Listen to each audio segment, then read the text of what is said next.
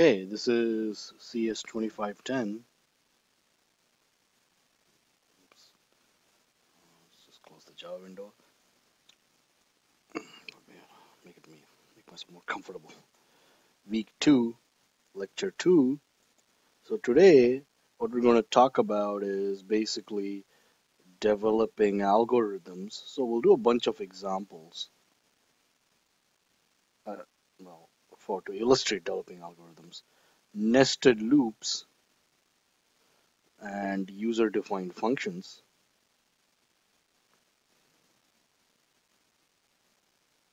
Okay, so the learning objectives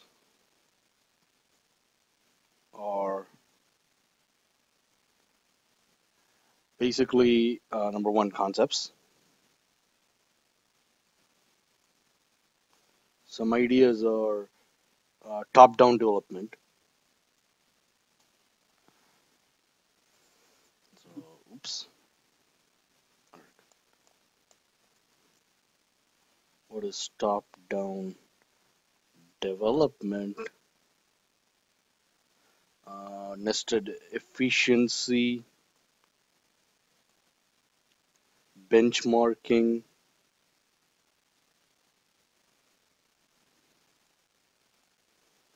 runtime, nested loops. So the only language feature today, well, we're going to learn a couple of language features, and let's see. This up.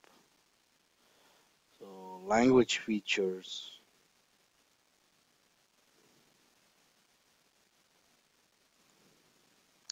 are tick and talk, which are commands for timing execution. Okay. Then also, that's number one. Number two is what are functions. So function, a MATLAB function, is a named set of statements stored in an M file. We looked at an example of a function last week when we worked on the temperature converter from Fahrenheit to Celsius, I believe. A function may have any number of input and output parameters.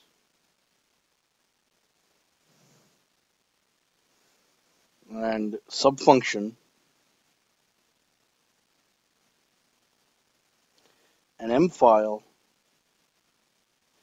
and this kind of ties into the area of nesting. An M file may contain more than one function if seen as an abbreviation for function. The top function is the main function. Well, it's called the main function. You don't have to label it the main function. And the remaining functions are accessible. I can't spell accessible.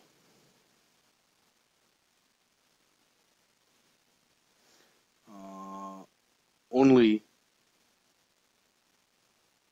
by the top function. I don't have any general notes for this lecture.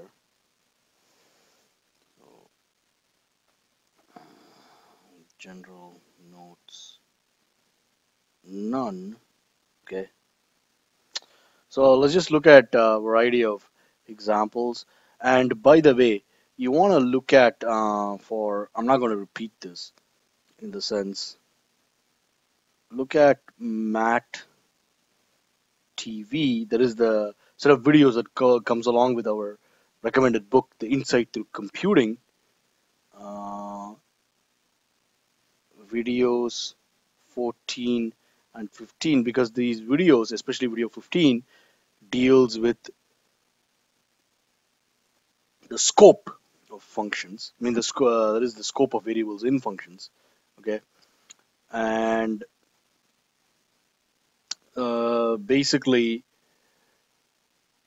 well, like I said, I don't want to repeat it, but the basic idea is that in a function, variables used by the function that are not input parameters are local variables. This is recognized only in the function's memory space. So that's pretty much it. So like, I guess let me write that down. I didn't want to write it down. I wanted you to watch the video, but whatever. So yeah, this is just simply put. Okay. So simply put, variables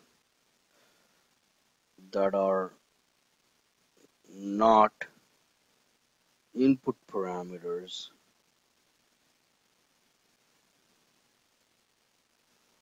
are local to the function.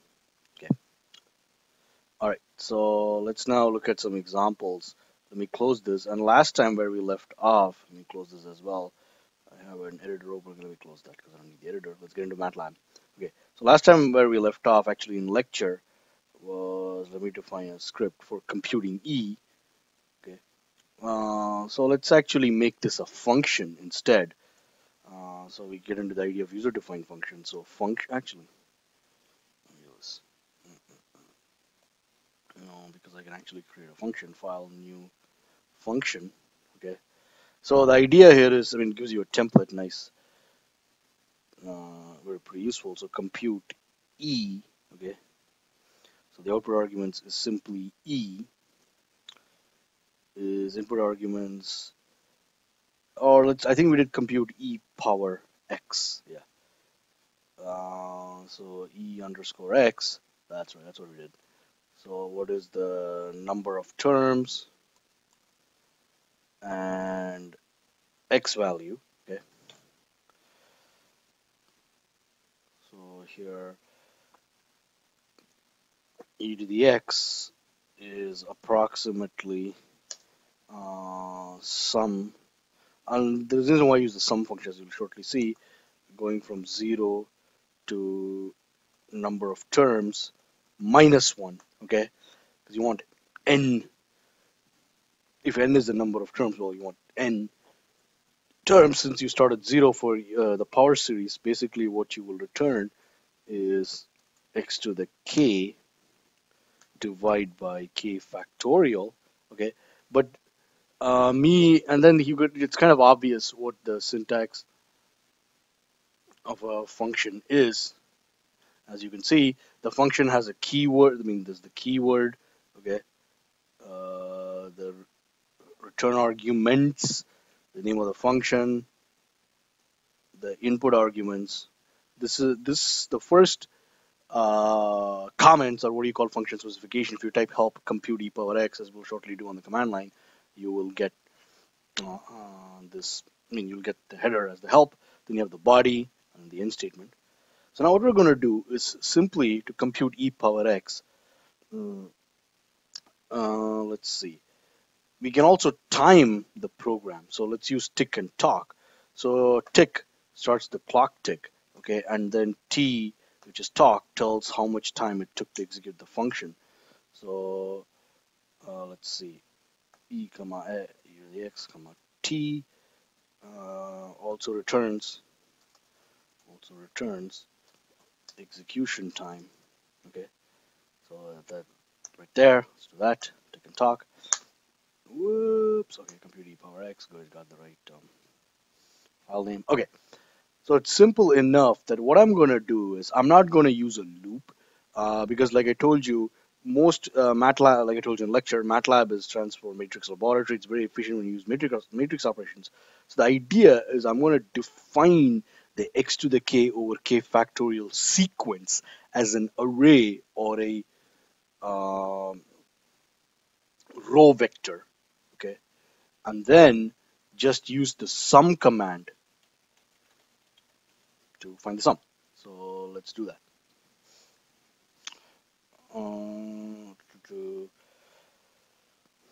So what we have is we want, uh, let's do this. Let's call n linspace. Okay, so let's say we want 100 terms. We start at 0, number of terms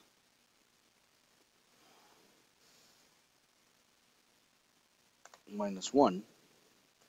We want number of terms. So let's say you want 100 terms. You'll go from 0 to 99 with 100 terms. Okay, so we can check this to make sure that it does what we want it to do. Okay, so let's see.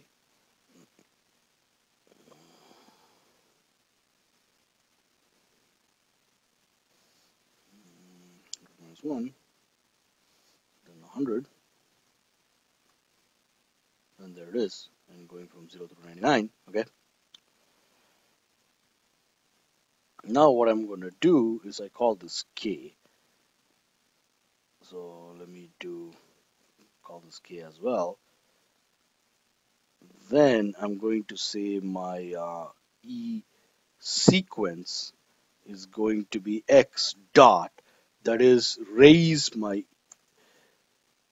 every term to the kth power and divide that by the factorial of k. So let me just, I actually don't need parentheses, but to be clear, let me put parentheses dot factorial of k.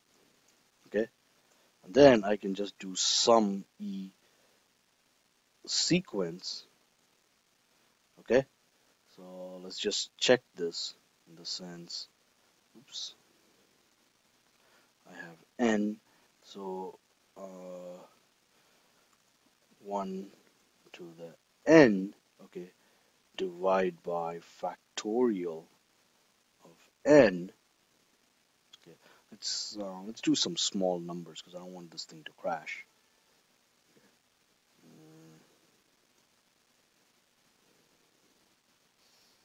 Cut that. Let's do 10 terms. Okay, then oops, that. Paste this. Okay, let's call this e sequence. Is that okay? And then sum of e sequence. That's not bad. Okay, so there it is. So this should work. I'm laughing because let's just try 100 terms. It's probably a bad idea, but it's going to be compute e power x as, let's use tab completion, compute e power x, okay, good, as number of terms 100, x is 1. It's probably a bad idea. X may not as equal to blah. Okay, and why is that? So that's not bad. It computed it pretty fast. But then let's see. Ooh, it's because I haven't assigned this. Okay, so let's do that. Let's try this again. That was the error I got. So there it is. Okay, so that's not bad. So, well, let's see. Format long. Okay, let's try this again. Okay, that's not bad. How off are we?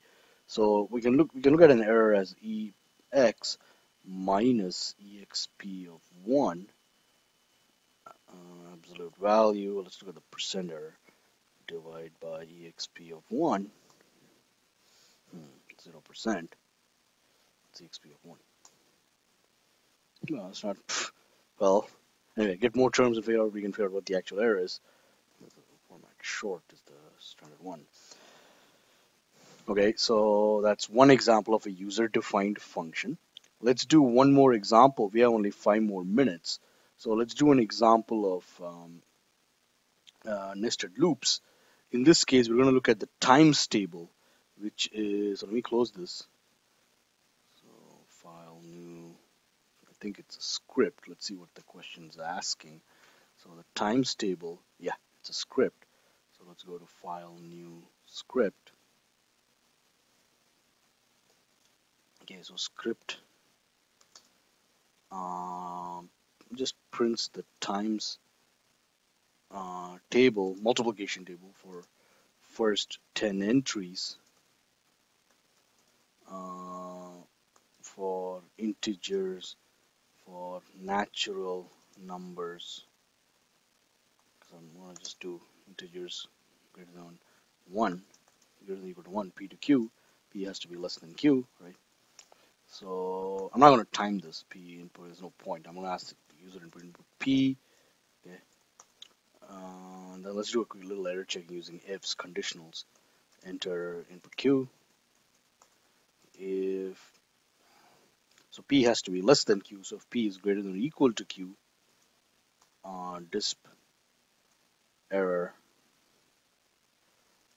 p less than q. P must be less than q. And then else. Okay. End. So wait, give me 2 tabs here.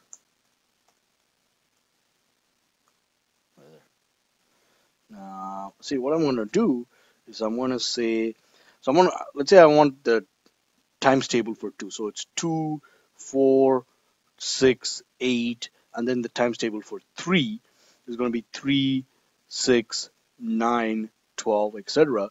So instead of going, since I'm going to display from P to Q, instead of going row wise, I'm going to go column wise. So this is what I'm going to do. Right? I'm going to say for n is 1 to 10, that's m rows, right? So for m from 1 to 10, for n going from P to Q, so I'm going to basically print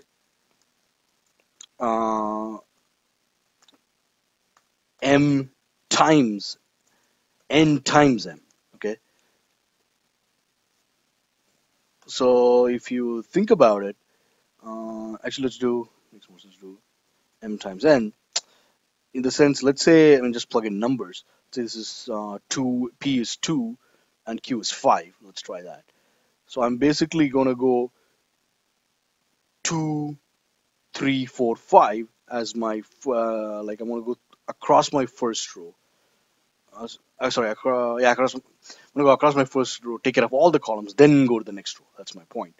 So once this inner loop is done, I'm going to say end. Okay. Say fprintf new line, okay, and say end there. So let's see, let's call this times.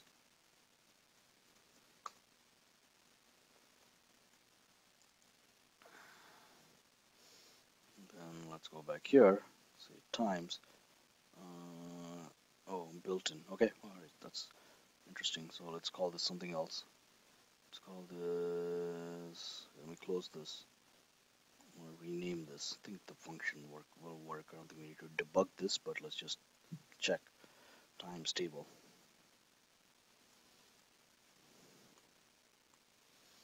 Okay, times table. 2 and 5. So yeah, here it is. 2, 4, 6, 8, 10, 12, 14, 16, 18, 20, 3, 6, 9, 12. Yeah, works out really well. Times table. Okay.